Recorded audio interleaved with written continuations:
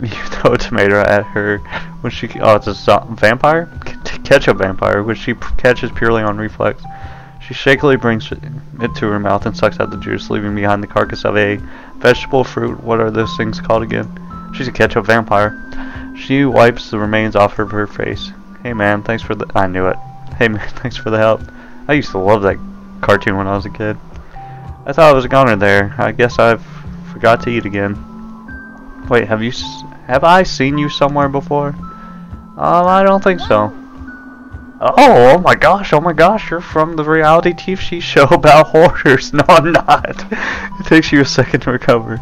I'm actually the paranormal investigator you guys hired. Her eyes widen. I swear I didn't do it. Yeah, do what? The murder. Officer, please don't arrest me. I have a family. My son just got into kindergarten. It was all for the kids, I swear. I swear! You what? She breaks into laughter and takes a little while to calm back down. She wipes a tear from her eye. Oh man, that was a good one. No, it wasn't. You should have seen your face. I was just kidding. I know why you're here, officer, so just ask me whatever. What my favorite color is, my favorite kind of food. Red. Well, what's your name? Oh, I'm Iris, but if you want, I can also tell you about... It's okay, I think I can take over from here. Where to start? Hans. So where do you think Hans is now? Probably in the library, no? Nope. You shake your head. I was just there, and he was nowhere to be found. The nerd. Wasn't in the library? She looks disappointed. Man, we agreed to meet there to make him a new costume, though. And to fix my... She cuts herself off. I mean, anything else you want to know? Well, at least she kept that one calm. Tomatoes! This is kind of off topic, but... Why do you eat tomatoes in such a weird way? She stifles a laugh. Because I'm a vampire! Oh, here we go. Lazy fangs. It's like lazy bones, but it's lazy fangs. Did anyone else hear that typewriter over? Nobody heard the typewriter. Don't ask about the typewriter. You try hard not to look surprised, but fail miserably. Wait. You're a vampire? She's a ketchup vampire, obviously. What did you think I was? You look down. A zombie? I thought she was a zombie at first, too. Iris still won't stop laughing. Should I ask about capes? Yes. I thought vampires wore capes. She gave a long sigh. I'm all about the cape life, but... She looks down. Mine got too many stains, so... She seems embarrassed. Maybe switch topics. That's all we got. Well, I guess that... At this point, I'm just kind of confused about where I should go. I mean, so far my only lead was a bus. You stop talking midway and you spot the cat from... Oh, we're gonna chase it? The two of you make eye contact and it immediately starts running. Sorry, Iris. It's nice meeting you, but I gotta run. Okay. You're already sprinting before she can finish the rest of her thought.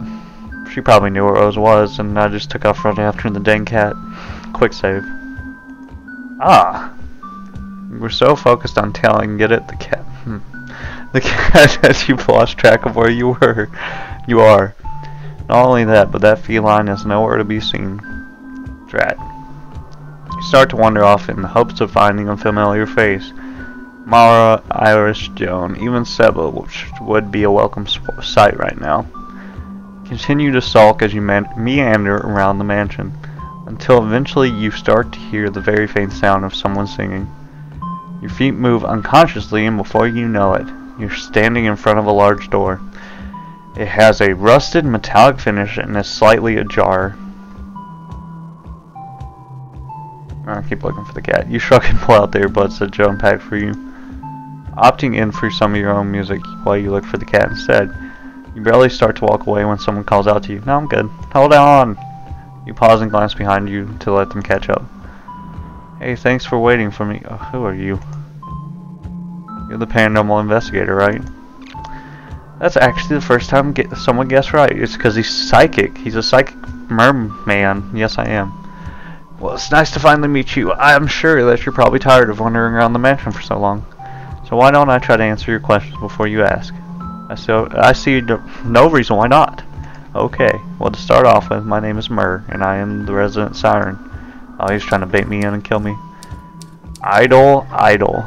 Nice. Okay, lame. Alright, go. And I'm going to ignore whatever that just was. As for Hans, I heard some movement from the library earlier. I was already there. I went inside to see if maybe he was rolling around, but there wasn't anyone there. That's pretty weird. I went there earlier as well, but all I found was your stomach grumbles loudly and Murr laughs softly. Don't laugh at me. Maybe we should take a break from finding Hans to find you some food instead. You give an embarrassed nod. Yeah, where's my food at? Maybe it's because he's a siren, but you feel so relaxed while talking to Murr. Instead of focusing on directions, you follow his lead and just keep up the conversation. Before you know it, you reach your destination and he waves goodbye. Saying he'll catch up later after his workout, you reluctantly say farewell before entering the kitchen. See you, nerd. Mi casa es tu casa, yes you. Alright, cool. Hans. Murr, please dry off. I hate mopping the kitchen. Regards, Barrow. You walk in on Joan eating some cookies. She quickly hides them behind her back. Ah, long time no see. I was just looking for you. It's a very urgent matter. That's great and all, but just curious, why is he holding a balloon? Who? You're kidding, right? There's literally no one else in the room with the balloon. It's a ghost. Joan claps her hands together in realization. Oh, you mean Hans. Hans' headless body staggers over awkwardly, hitting several chairs by accident along the way. He made an Animu character balloon. Just curious, whose idea was it to draw a face on Hans' body balloon? Hans. It was Hans. Oh, it was hers. Mine, of course. Everybody's an Animu fan.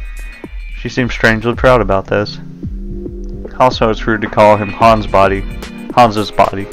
While Hans controls his body, it also is semi-sentient and kind of has a personality of its own. It's got human fingers. So to keep track, we call his body Buddy and the head Hans.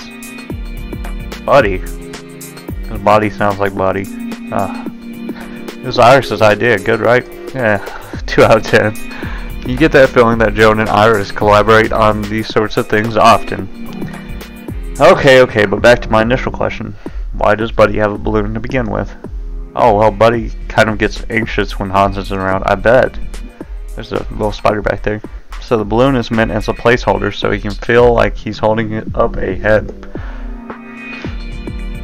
Buddy attempts to nod in agreement while waving the balloon head up and down.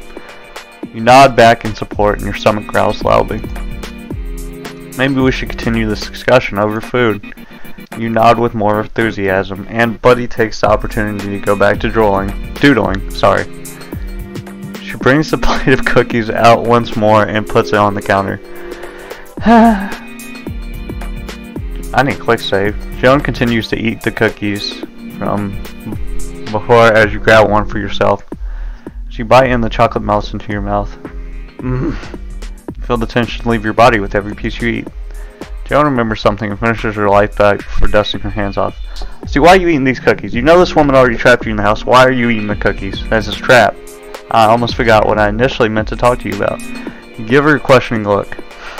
The match is fairly large and, well, dangerous at times, so I was thinking, yes, I'm already chopped my hand off. You swallow before responding. Yes. Well, it might be a good idea to have someone help you with the investigation. Keep in mind that everyone is equally capable, so base your choice on how much you like or can handle spending time with them, okay? Oh, it's a relationship kind of thing.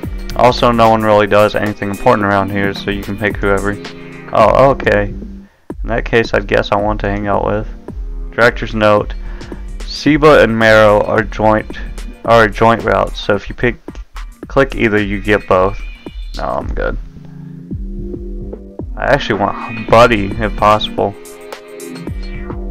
Hey, who's that? Oh, I'm taking. I want Buddy, huh? I'm glad you warmed up to him. It's honestly hard not to with that cute balloon. It's good, right? Buddy walks over shyly. It appears that Buddy brought a sketchbook to communicate. He seems to be writing something. Nice to meet you. Oh my god, he does emoticons. I've made the correct choice. I hope that you can have fun while we're together. Best choice. This is the cutest thing you've ever seen. It's nice to meet you too. I'm sure we'll have a good time.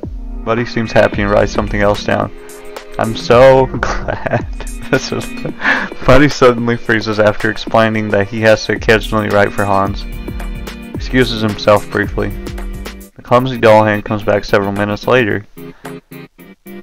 Someone passing by found my head, and then they should be heading over soon. Dark Lord. LOL. Buddy points at a piece of paper on the table excitedly. You read over the message very quickly. Only deposit the last line. I thought we were looking for Hans. Who's the Dark Lord? He's Chunibyo, you already know. You hear Joan heave a sigh behind you. Heave a sigh behind you. Not a sieve. She rubs her temples. You can just go ahead and ignore that. Hans changes his alter ego every week or so. Eventually you get used to it. Right. Wait a second. The witch snaps her fingers in realization, and a nearby bottle explodes. Holy crap. You immediately duck down. Whoa! Oh my gosh, my bad. Buddy dusts off a couple of glass shards and you stagger back up. Joan clears her throat. Anyways, what I was going to say, since we no longer have to look for Hans, why don't you take time to hang out with your investigation partner? What the heck? No, my job's done!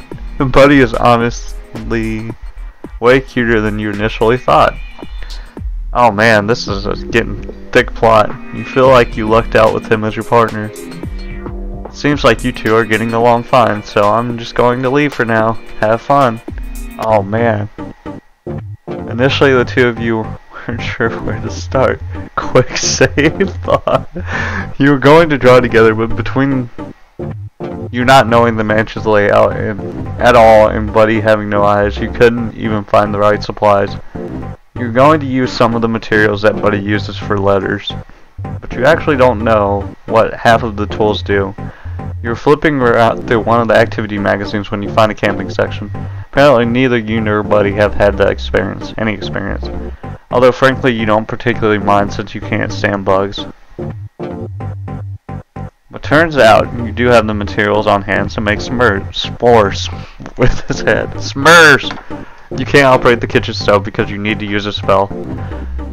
But Buddy's fire ended up doing just fine. You can relate to Moss now, after having to stop yourself repeatedly from trying to put your hands inside of the turquoise fire. Buddy seems to have been both amused and concerned every time. You would actually zone out staring at the flame. You for the most part felt embarrassed. Then again, you haven't really seen a dull hand before. It isn't your fault that you're so interested, right? The two of you, this better not get dirty. The two of you feel refreshed after making s'mores. You can feel your bond strengthen through the power of investigation of fire. You receive a text from Joan, and at the same time, Buddy receives a message described from Hans. You wonder what it's about. Turns out, stranger who found me is very beautiful, plus way out of my league. Please find my head faster. I look lame with them carrying me. Dark Lord with the date. Buddy is waiting at the dining table once more, and you take a seat preemptively. You look down to read Hans' new message, and Hans bragging about his data is somehow extremely irritating. Joan apparently shares the same sentiment. She says she has a pain expression on her face. Ah, must be nice. Good for him. Her voice is extremely monotone. Like me. Somehow the idea that Hans of all people managed to get a date. Good for him. Joan tucks a strand of hair behind her ear. Reminds me of Kaito from Psyche. Well, I'm incredibly sorry to say that you'll actually have to investigate now that Hans is you know. No, that's completely fine. It's what I'm here to do after all. Although, just curious, when you think of a possible date location in the mansion, what comes to mind? Dating, Are Maybe try the patio. Seems like a kind of romantic spot. You hear the kitchen door softly creak open.